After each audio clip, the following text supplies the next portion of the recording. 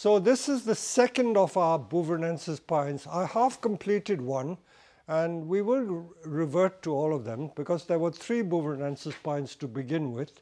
So let's give you some ideas as to what we can do with this. I always like challenging trees, and most of you who are amateurs who are following me on YouTube, we're not talking about refining all these majestic exhibition trees. It is a hobby which I'm going to show you what you can do to get enjoyment.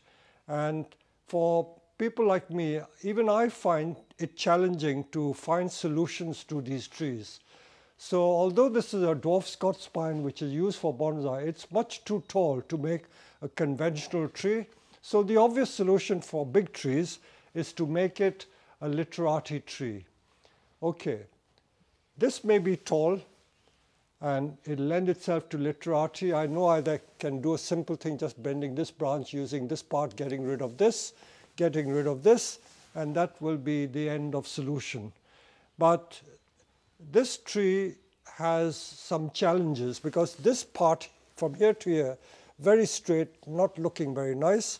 And then it's got this bit here, which was a branch I tried to wire years ago, maybe like 20 years ago, I tried to wire it. And the wire, I think I did take off. It's not embedded there. So it's made a nice feature there. But then the rest of it wasn't wired, so it continued to grow on into a long, tall branch. So I don't want to cut that off if I can help it. So I'm trying to incorporate this branch or trunk into the complete design. So let us see how I can go about that without having to discard it. It is so easy just to cut it off and call it a day. But let's see what we can get out of this. So what I'm going to do is I'm going to wire this. So what will I do? There are no 2 branches to wire. So I may have to just do it like a trunk, wiring a trunk. So I will insert the wire in the soil, go up the trunk.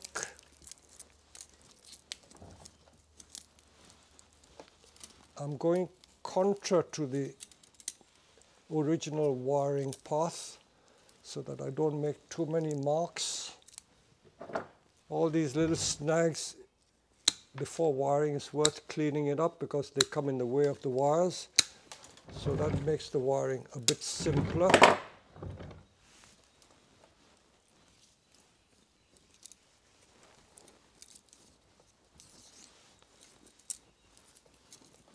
This, by the way, is 4.5 millimeter wire.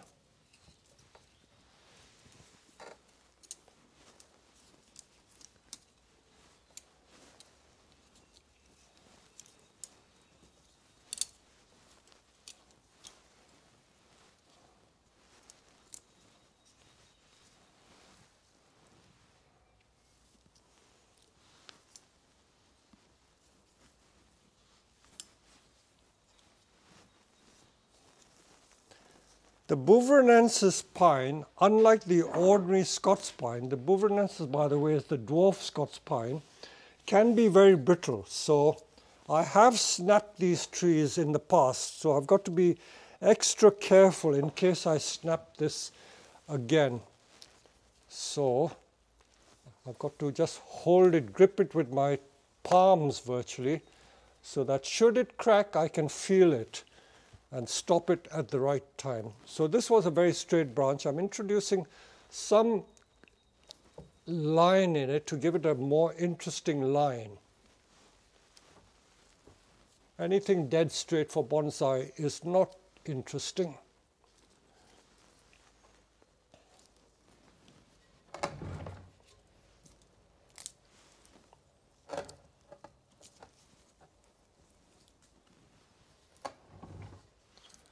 Usually when you have a twin trunk, the twins should match each other or mirror each other in image. So I'll leave that for the time being.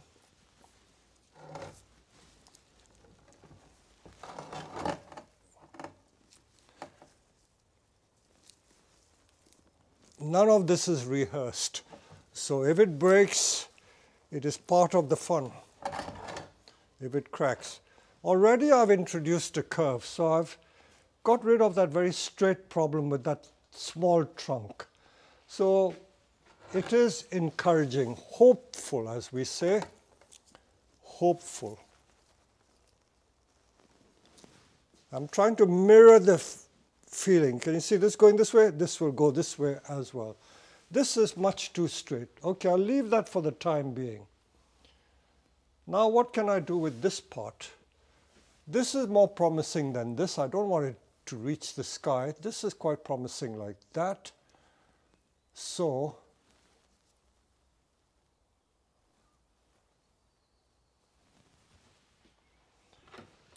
let me try and split the trunk. Whenever I get a very stiff branch, I always think of splitting it to see what can happen from splitting it. Either make it more bendable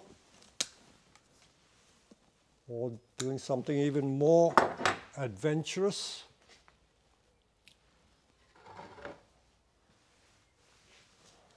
I think I will bring the tree down a bit. It's too tall.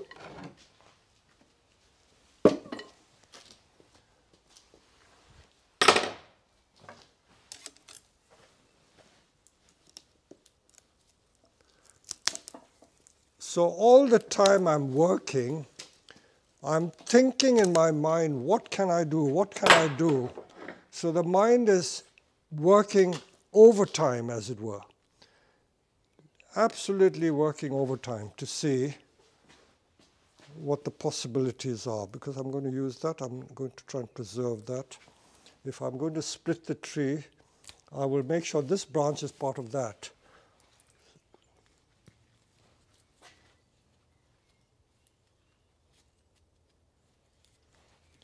I'm doing it partly as a challenge,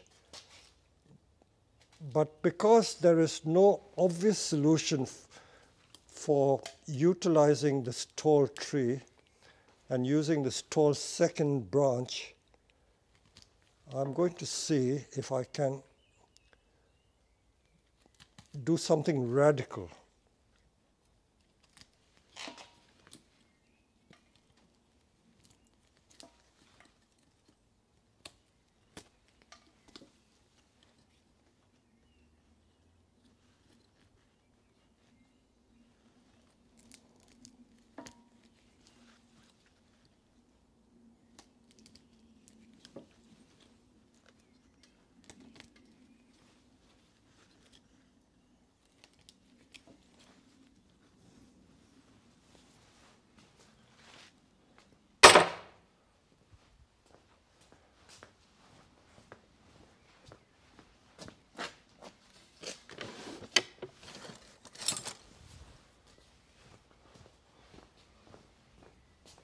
So I'm now going to use the root cutter. Root cutter is very similar to the branch splitter, except that the blade is wider.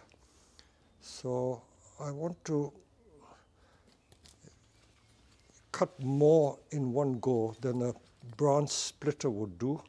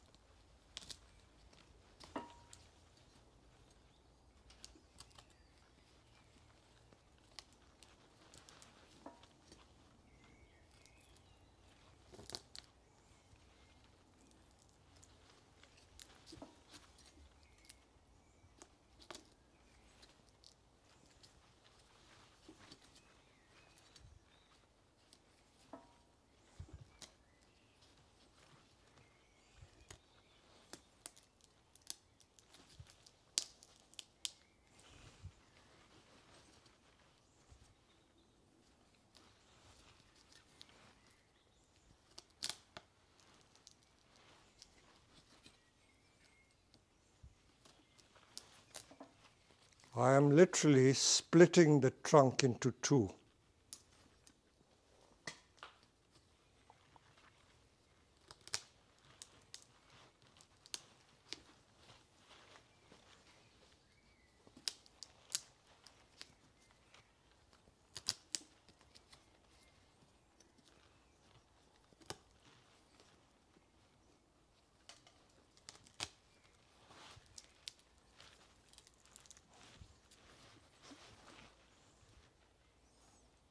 I could use an axe, but axe would be too big.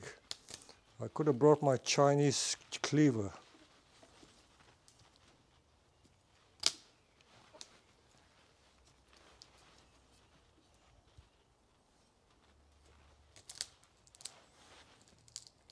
I've done this before to other trees, so I know that I won't kill it.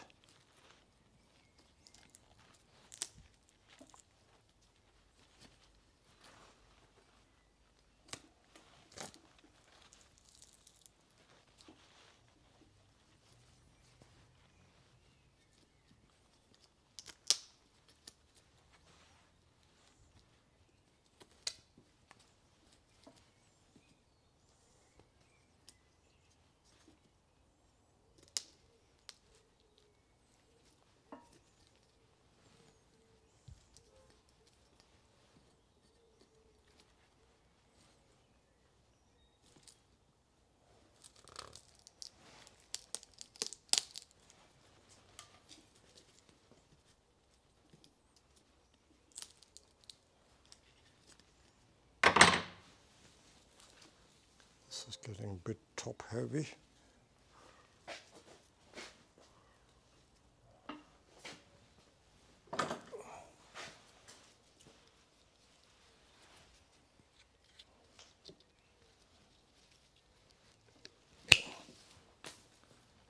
Can't support it.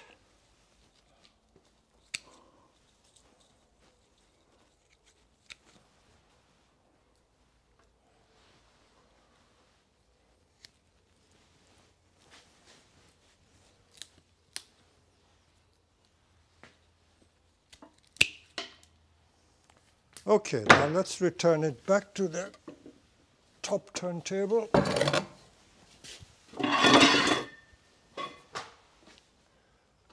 Okay, I've now split that trunk. It's become more bendable.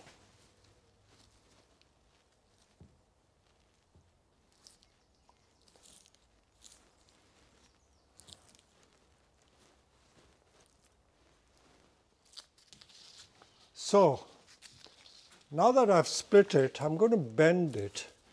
So you can see that the two parts are sliding over each other, so it makes it easier to bend. So it's certainly become more bendable. I'll just take it down a little more.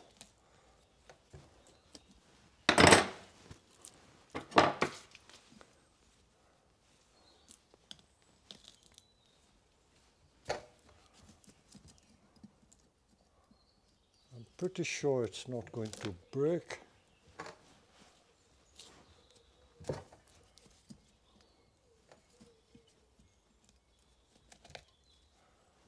And then before we put the wire on, we will wrap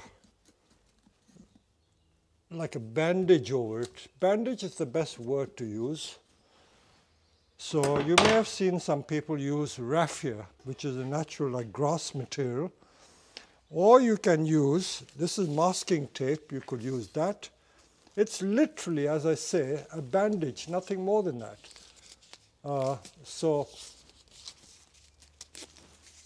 And on one of the other videos that I showed you, that Italian master, he used the inner tube of his bicycle, rubber tire, to put over it. So you can use anything. There's no fixed thing you can use. Anything that you can improvise. You can even use ordinary box packing tape. So this is the packing tape we use for sending out parcels. It keeps the moisture in and it prevents the trunk from snapping altogether. It's only a temporary measure.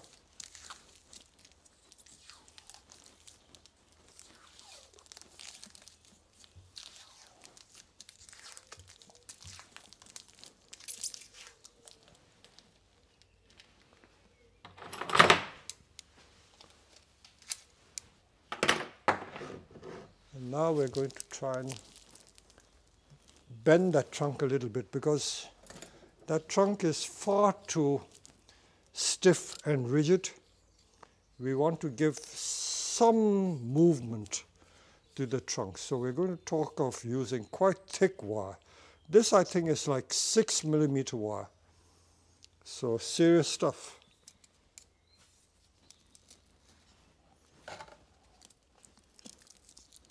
So starting from the bottom.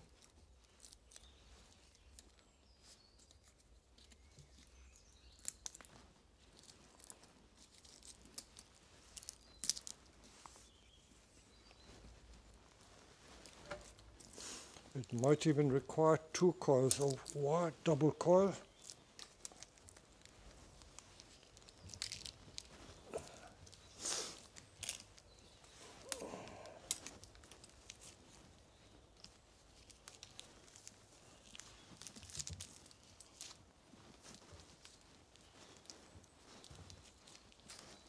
Oh.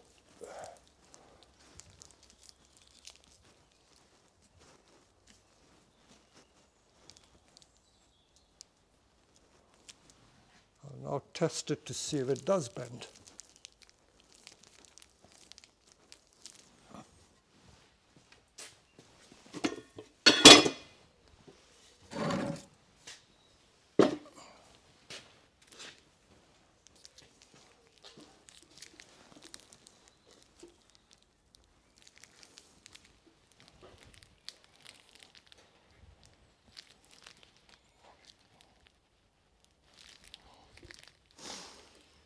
I've got some bend in it, so that's hopeful.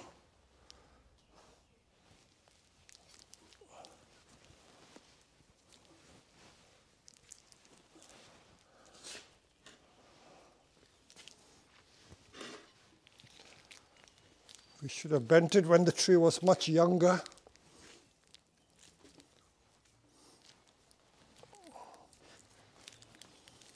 We've got a bend already. What was a straight trunk is no longer straight.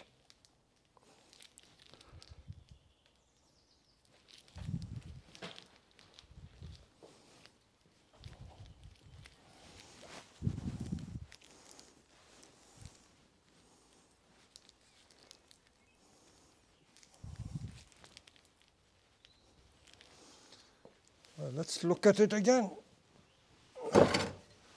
See, what was absolutely straight, we've got now quite an interesting curve. So just shows it's possible to bend it. So I'm just what we call extemporizing. I'm creating as I go along.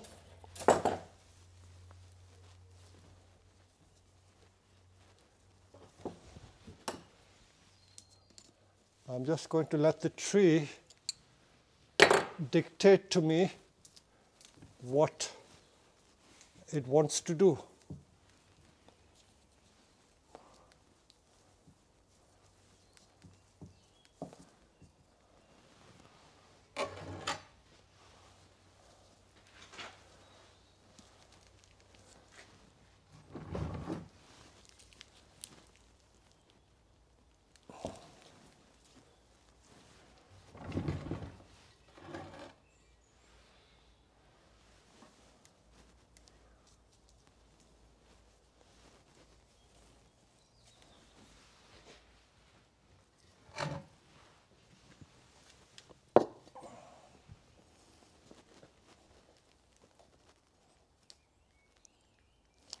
I bet you viewers must be waiting to hear it crack. Hasn't happened yet.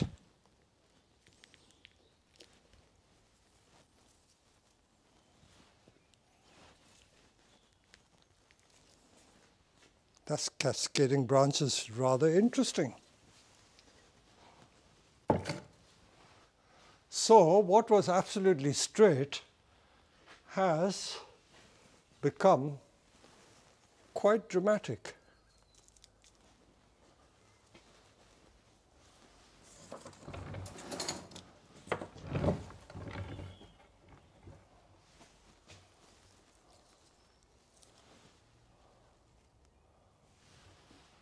I was looking at that side all the time as the front, but it may not be the best front.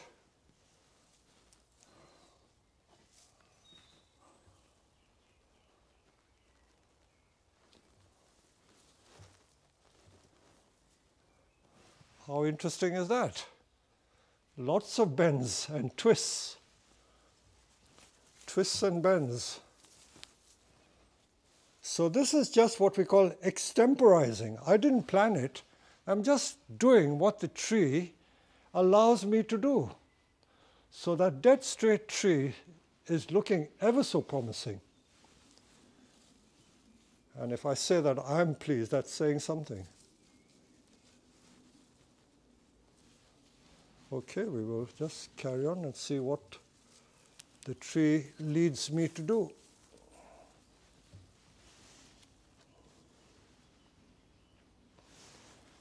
I think just for the sake of an extra piece of wire, I'm going to put an extra piece of wire just to give me like a reinforcement so that I can bend it more. Or shall I? Let me just see. Probably I may not need it. So, no, I think I will. Why spoil it for the sake of a piece of wire?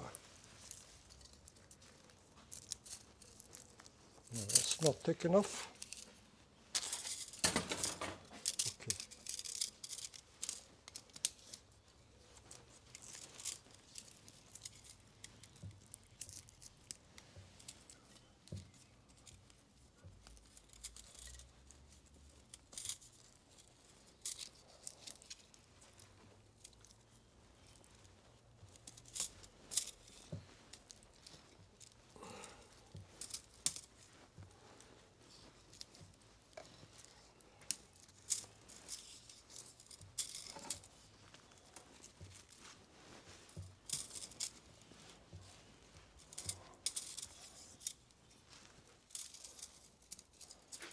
Okay, let's cut that bit of wire.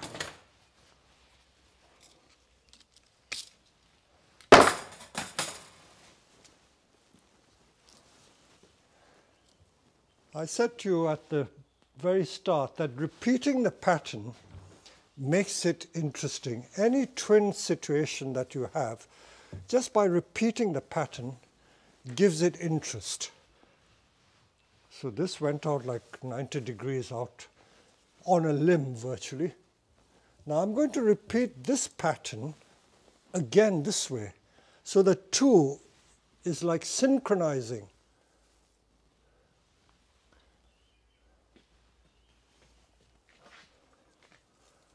As an electrical engineer, if anyone is an electrical engineer that you know, there's a thing called a synchronous motor.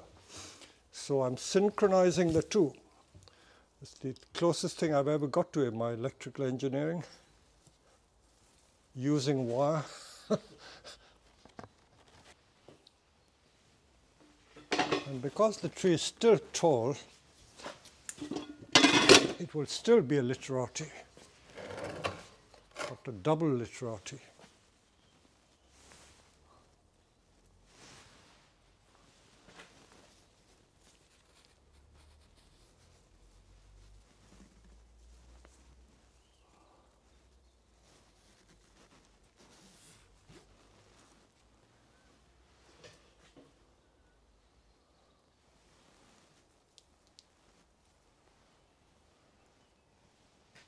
It's changed a bit, quite a bit.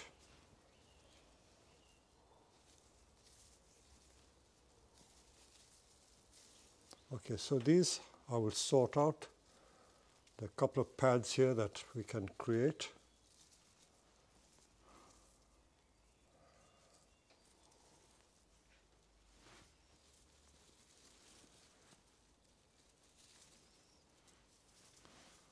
I'm going to just do a rough structuring of the tree and then leave the refining to do on my own, because I think the video will run too long. So I'm trying to create the repetition.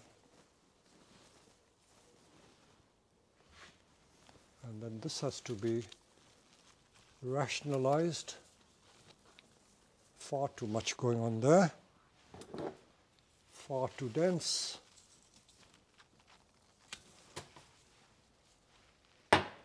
Make some pads here.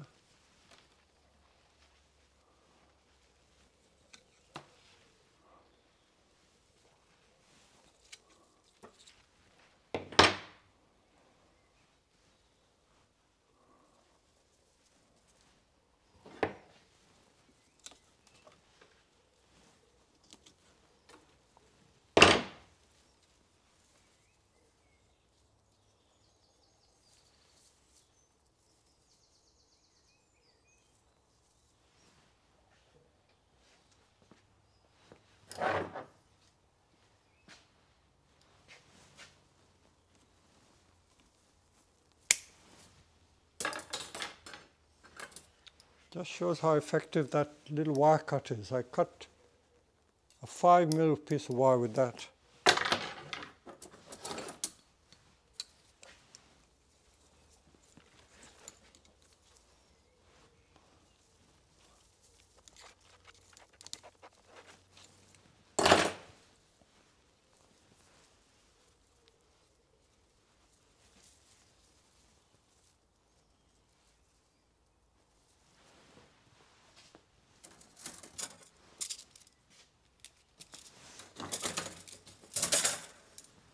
To keep looking for the right grade of wire to use.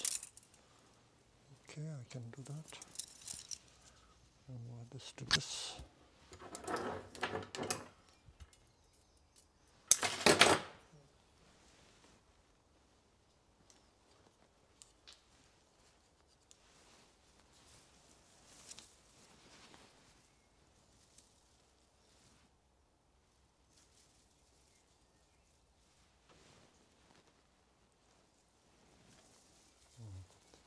Always thinking, how can I link the two branches? That always is at the back of my mind. And it should always be in your thinking as well. How can I link the two branches together so that I get an anchor? I won't use the two branch term too much because situations can arise where you don't need two branches. Like this, I stuck the wire in the soil. That's just to provide the anchor. I didn't use two branches there, but generally two-branch principle is used for anchoring the wire. So I've used this branch and this branch to wire the two.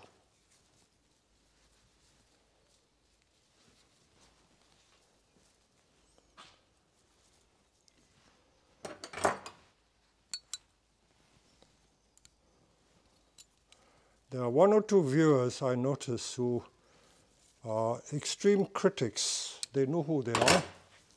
And I'm not trying to show how clever I am. I'm here to teach you certain principles. I'm not here in doing a beauty contest. I'm just here to teach you certain principles for you to enjoy and to be able to practice on your own.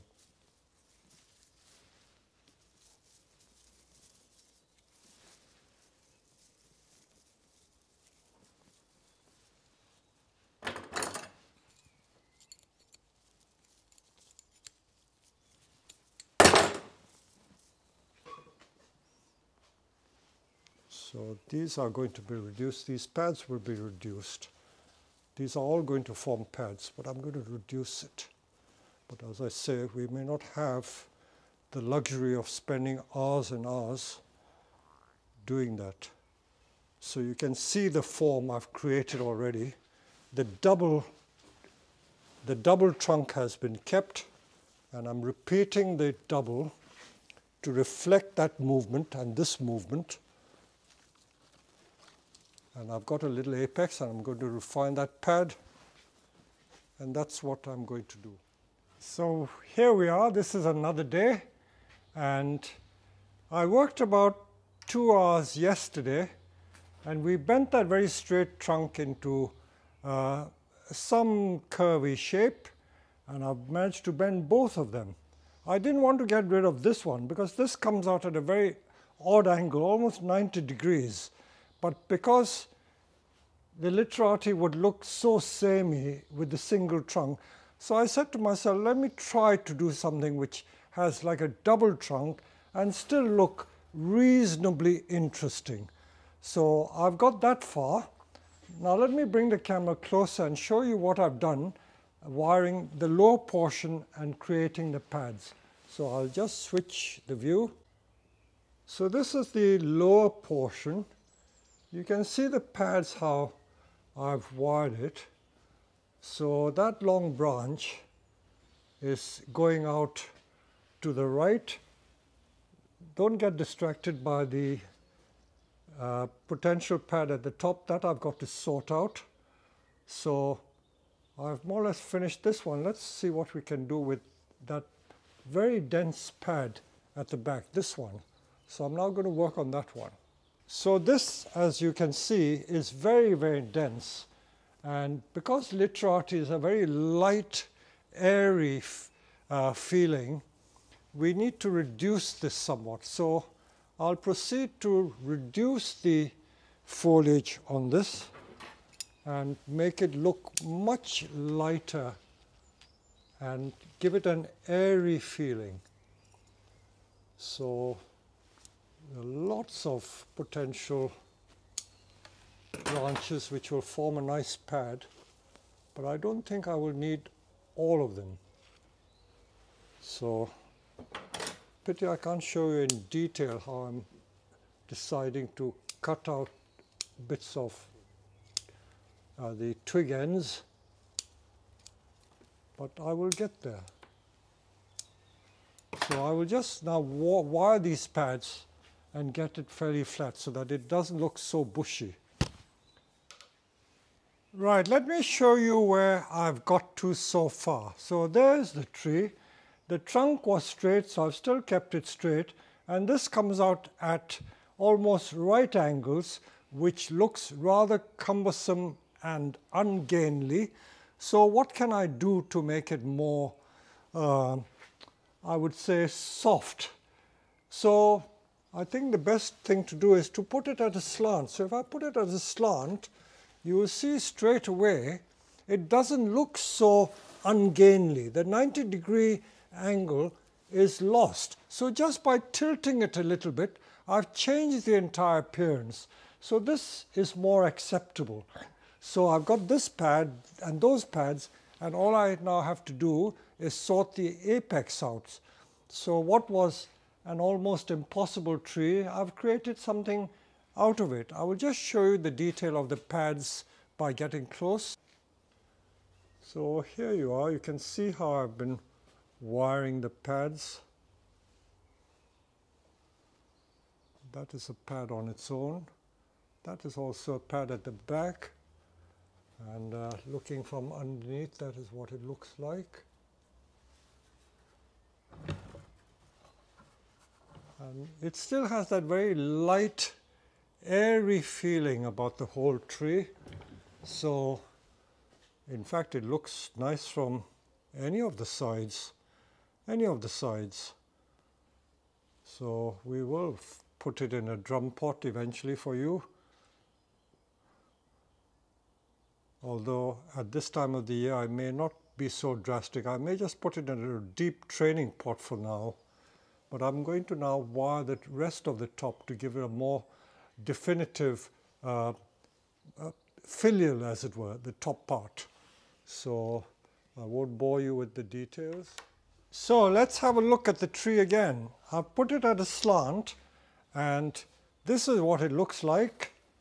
So if we were to compare it with the original, we've made a radical transformation of the tree. So this branch, which was straight, has done one bend, two bends, and it's sweeping like a very nice S shape over there.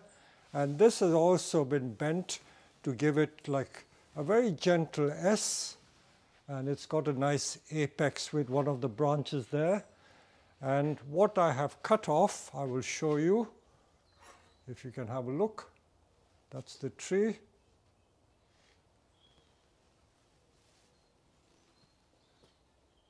And that is what we have cut off. I'll just change the angle.